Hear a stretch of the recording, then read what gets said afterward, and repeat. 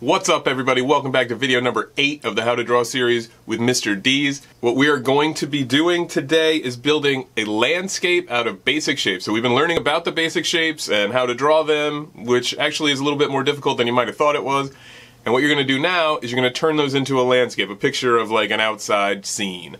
All the steps are there, just follow along, and this will be a useful thing for you to learn and use into the future. Enjoy.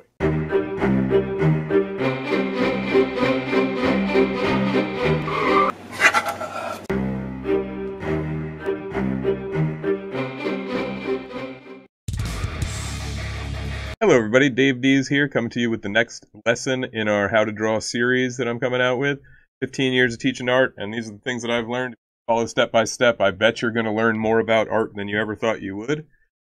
We have finished with all the line, and we learned everything that we could about line. We're moving on to shape. As of last lesson, we moved on to shape. We learned about the different types of shape. If you didn't check any of those out, you should go back and check them. I'll link them below.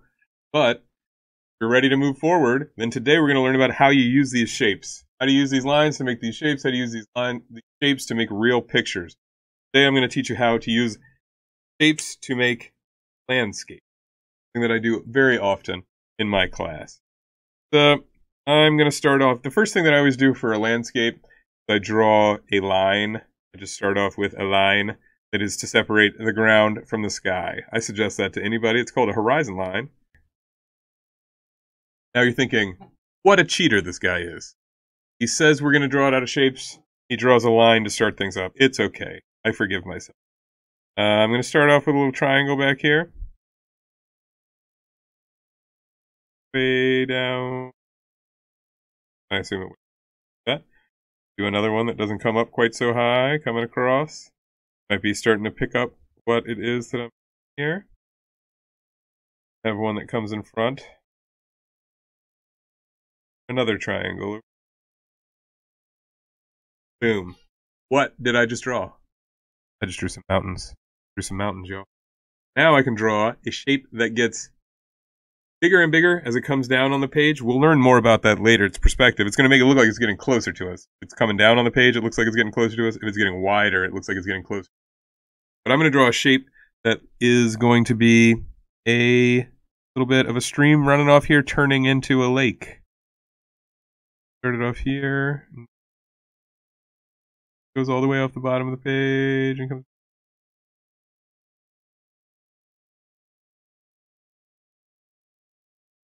It gets really far away. Now, another organic shape that I could draw.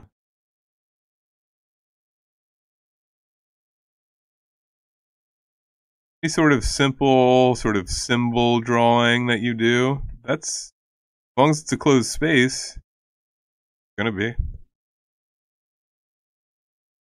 Still a shape, right? It just doesn't have a name. That makes it an organic shape rather than a geometric shape. Like this is a shape. If we assume that it closes down here, then that's kind of a teardrop type of shape. What else could we add back here? We could give ourselves, would have a circle, but it's getting blocked by the overlap. So give ourselves a little partial circle. Okay, if you can't see the whole thing, being blocked by the things that are in front of it. Now, once I knew where my sun was, I would know where the dark parts of the quick shading, just to show people. Never seen quick shading before, how you do it. Say, hey, which part, this part's the closest to the sun, so it's going to be the lightest. Every other part's going to have just a little bit of shading on it. We'll learn a lot more detail about how to shade later, but right now, the general idea. Everything that we learn the most basic way first, and we get a little bit more complicated as we go along. See, I'm starting to get some shadows. My mountains are starting to take shape a little bit. Could come in through here and add texture if I wanted to look a little bit more like water. I'm not going to do that for the whole thing because that would take a really long time. But if that's something that's you can do that. I can add some texture into this if I wanted. But really, what did we start with? What did we start with? We started with just shapes, basic shapes. Triangle, triangle, triangle, circle, teardrop. Started with a line, actually. A liar, and I said that I was Not going to. The last thing that I want to show you is if the sun was coming from over here and it was hitting this side, that away from me side, then the shadow of this would come back this way, wouldn't it? It would kind of just go off the page.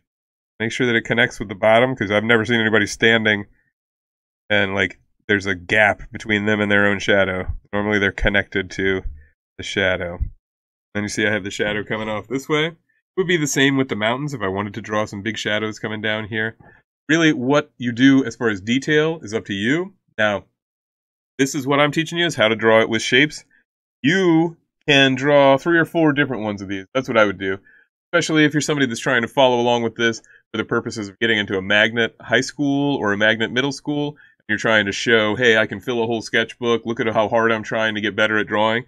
3, 4, 5 of these. Make one in the wintertime. Make one in the summertime. Whatever you want to do. Make one really simple with just the shapes. And then the next one you add more and more details. And then the next one you add even more details and textures and show the way things feel. However you want to do it, you do it. Just make sure you practice it 3 or 4 times. And then I'll be back soon with the next video.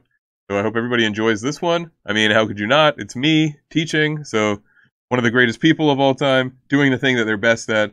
I hope you enjoy it. I hope you're learning a lot. If you just follow along, I guarantee you're going to get better. Just stick with it and don't quit. Thanks.